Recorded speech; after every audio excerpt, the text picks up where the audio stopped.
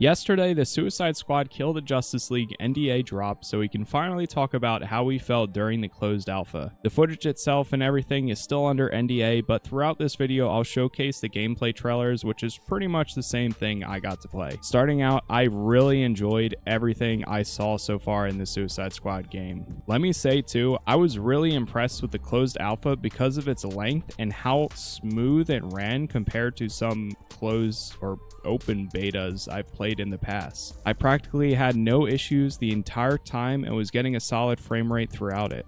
With that out the way, let's talk about what you really want to hear, which is the gameplay. At the beginning of the closed alpha, you go through a pretty lengthy tutorial of each character to kind of learn how the traversal work, what weapons they use, and any abilities they have. Harley Quinn felt as I expected Harley to feel. She is pretty much the most normal character in a way, where you have the grappling hook and a bat to hit enemies up close. Deadshot felt great, but his traversal can be a little bit interesting to master. I'm sure over time it will feel better, but the jetpack can be a little tough to get down. Captain Boomerang actually really surprised me, and he felt great. He's super agile and quick to move towards enemies, and he might be a close second character for me. Finally, you got King Shark, who has been my personal favorite so far. He is chonky, but I love it. He's got the feel of the Hulk, where you can jump real high and jump really far. And from what we've seen in the trailers too, I think this is just the beginning for the traversal, as you'll be able to upgrade them as you continue, it seems like. Going into weapons, Harley Quinn uses an SMG, Deadshot uses a sniper, obviously, Captain Boomerang has an SMG or a shotgun, I think, and then King Shark has a LMG, light machine gun, or a shotgun. I'm pretty sure it's interchangeable between them and they can all use different weapons, but that's kind of what they start out with. During the closed alpha, I was able to get a good amount of loot to swap out as far as weapons, but it was still so early on, so I didn't think I could see a huge difference in how each gun played. I got maybe like 1 or 2 legendaries, but at that point the alpha ended like 10 minutes later. One thing that I was really impressed with, or I thought was really cool, was the ability where you can change your loadout to copy a friend that you have. So for instance, if your friend has a really good gun with some great perks equipped to their Deadshot, you can go to that friend in your friends list and select it and copy their Deadshot to your own solo Deadshot. So that way you gain those benefits and they'll play more similar to how your friend plays in your own game. Kind of like the pawn system from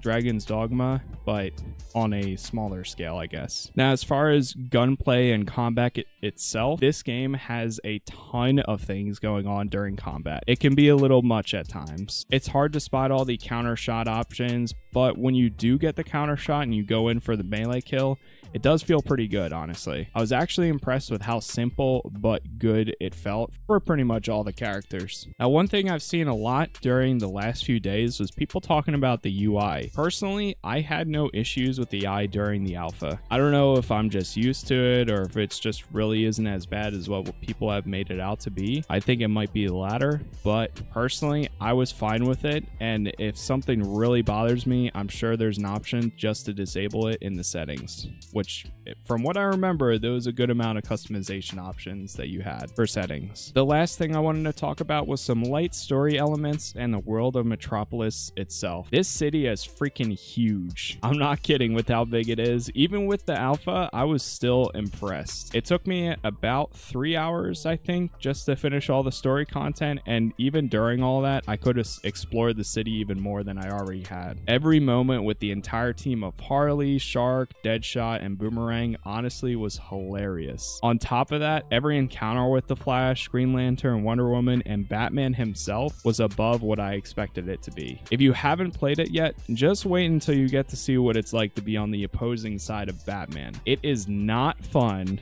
but it is great. The game has tons of areas too that are like interactable museums where it tells you about the characters, the world, the events that happen, and more. And personally, I love that kind of stuff in games. So yeah, if you couldn't tell already, I really enjoyed my time with Suicide Squad Kill the Justice League, and honestly, sitting down talking about it all through this has made me even more excited, especially because how close we are to the release. I don't know how the launch is going to be for this game, but I'm still excited either way, and I'm hoping for the best. I think this game is going to be a surprise for a lot of people, but at the same time, I think it's going to go through some of the same issues that Gotham Knights had, despite it being a completely new thing and not even related to that game. I mean, this one is actually set in the Arkhamverse and takes place 5 years after the previous one. But yeah, for right now, that's going to be pretty much it. If you guys enjoyed this video, make sure you hit that like button, and we will be doing a full playthrough of this entire game on release, live streamed. So if you want to be there for that, again, subscribe, and hopefully I'll see you all in the next one. Thanks for watching.